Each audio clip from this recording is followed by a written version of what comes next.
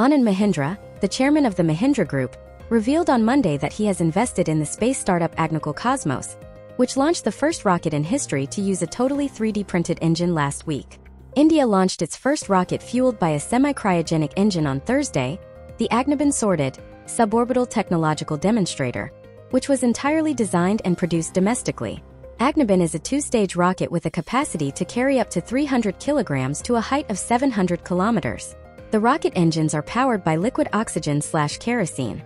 In a post on X, ADANI Cosmos, a startup incubated at the IIT Madras, revealed that the Agniban sorted vehicle works on data acquisition systems and flight computers that were 100% designed in-house.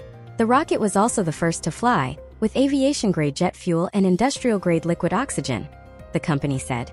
ADANI Cosmos is expected to launch an orbital mission by 2025.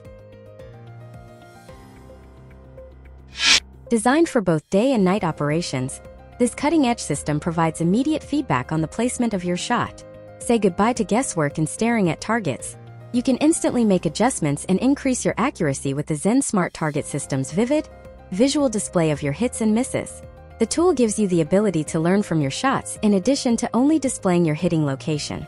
You can improve your shooting technique by identifying patterns and receiving individualized remedial measures using real-time data. Think of a virtual coach assisting you and pointing you in the direction of reliable targets. Don't be duped by the sophisticated features.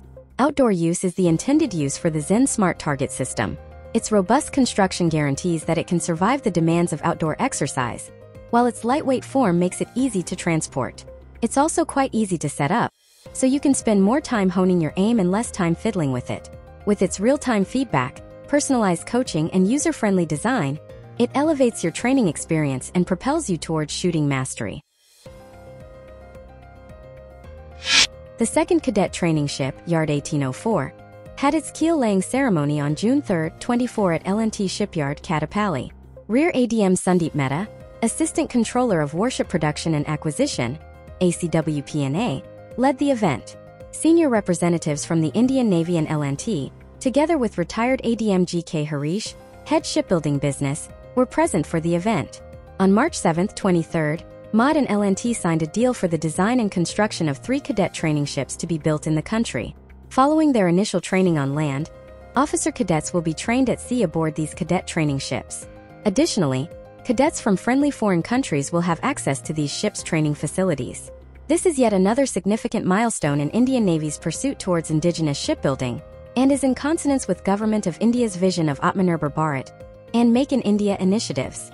The Long-Term Integrated Perspective Plan (LTIP) 2012-27 envisages a force level of 3 cadet training ships for Indian Navy.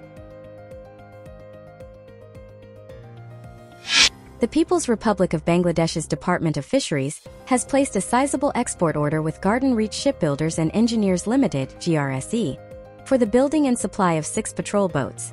After a competitive bidding process, GRSE was awarded the contract in July 2021 for US $1,821,798.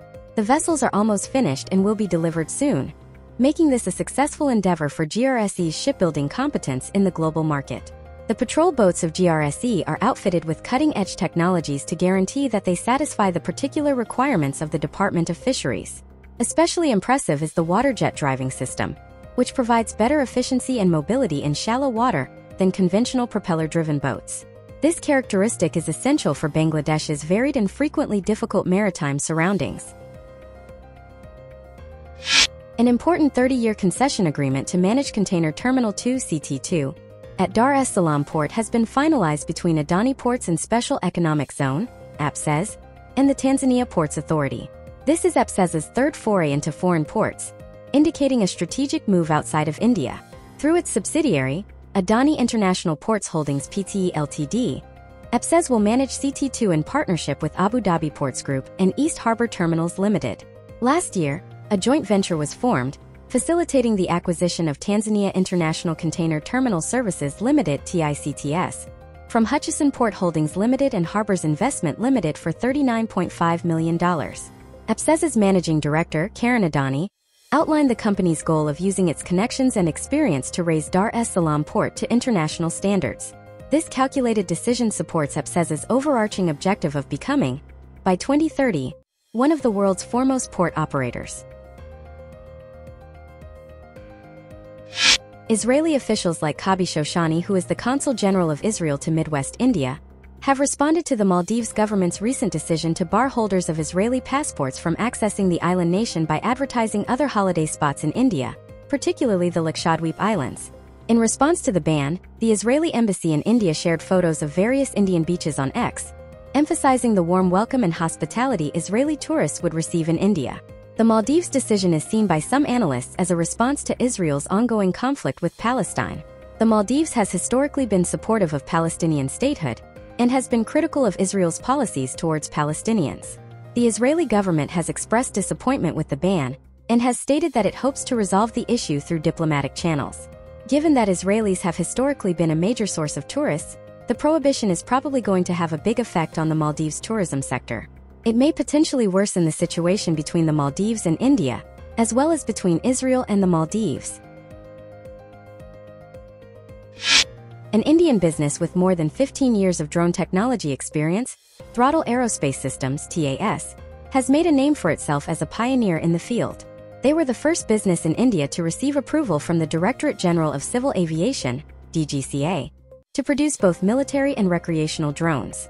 TAS is an expert in creating and implementing cutting-edge drone hardware and software. TAS has developed the Defender, an advanced anti-drone platform aimed at addressing the growing threat posed by rogue drones. The Defender is equipped with sophisticated features that allow it to track and neutralize unauthorized drones effectively. The Defender can be seamlessly integrated with any ground-based long-range detection system, enhancing its operational capabilities.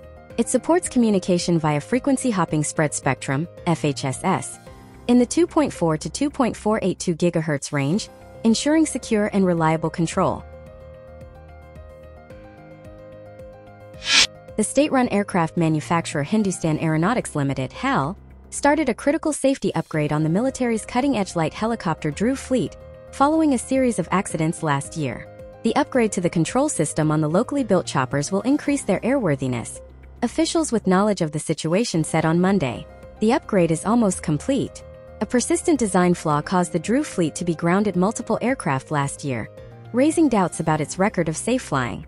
This prompted a drive to replace the defective original booster control rods in each ALH with new ones, after which the helicopter's booster control rod design was thoroughly reviewed. The development is noteworthy since the military uses over 330 twin-engine ALHs that HAL designed and manufactured. That's all from YKS team for now. If you like the information, then please do share and give a like. Thanks for watching.